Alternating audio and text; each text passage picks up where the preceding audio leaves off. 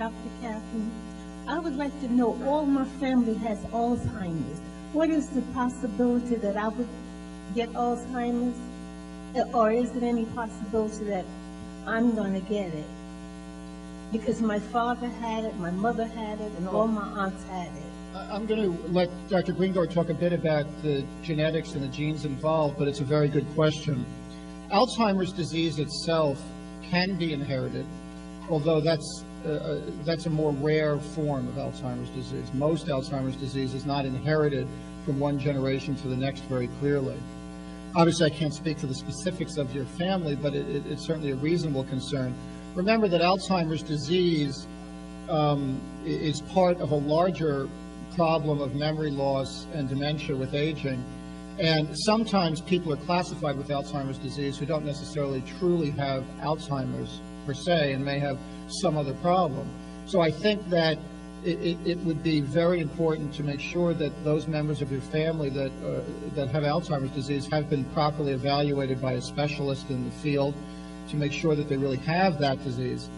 And then, of course, you can, those experts could counsel you appropriately as to what your risks might be. But understand that it is sort of a rare form that is truly inherited. How old were your parents when they got Alzheimer's disease?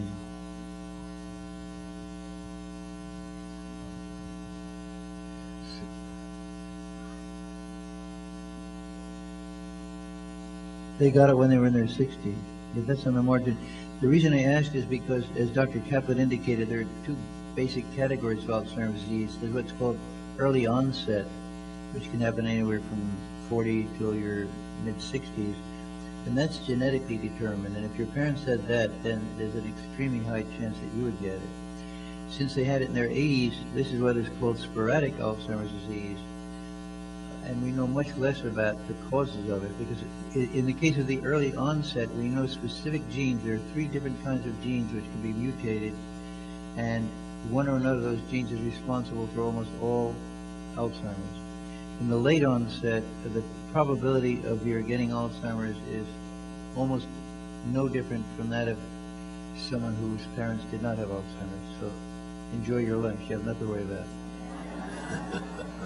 Marvin? That was a very good question, because I think that is probably one of the most commonly asked questions by people. Is it genetic? Yes. Marvin, we have one last question right over here. Go ahead. I just want to know that with all the new medication and everything that's there in trial right now, that do they have anything that's going to be for those people that are like wanders, like you give them the Aricept and the Nemethine, and they still wander off, they get lost. Is there any medication that's going to be in the near future that's going to make them non-mobile? We have a lot of problem with the ones that are mobile, that able to get out the house, and it's a lot of problem because they get lost the percentage of the time and they can't come back. So is there any medication that are being tried that's going to alleviate that problem?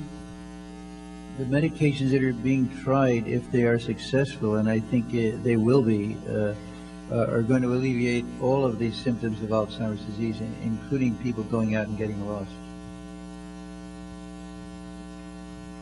You have one more, or is that it?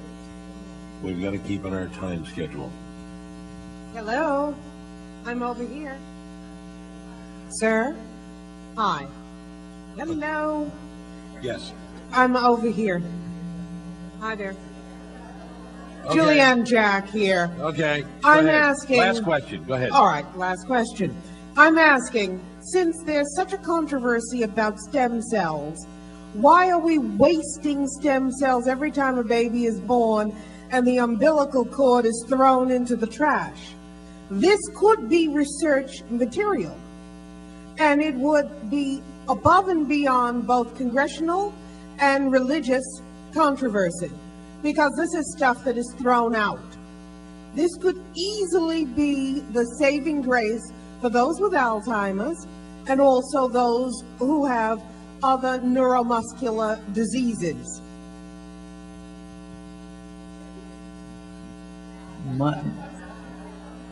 I'm not a personal friend of Rush Limbaugh, However, I believe that the people who are take such an adamant position against stem cell research or against any kind of stem cells, or no matter where they arrive from. For example, in vitro fertilization, there are millions of eggs that are thrown out, and my understanding is that the people who are opposed to research also exclude those as a possible source of stem cells. I'm pretty sure. Well, you are preaching to the converted, madam. The only thing I will say is the cord blood cells, which is what you're referring to. There are people who are working on them. It's not just that's really not so much a political issue as it is a scientific one. Unfortunately, with all of the debate about adult stem cells and stem cells from cord blood, the fact is that embryonic stem cells really are scientifically and therapeutically far superior to cells from these other sources, and that's what creates this ongoing problem. So while you're absolutely 100% right that if we could get those to work better, it would be a solution to this problem, as of now, it's still a big technical hurdle.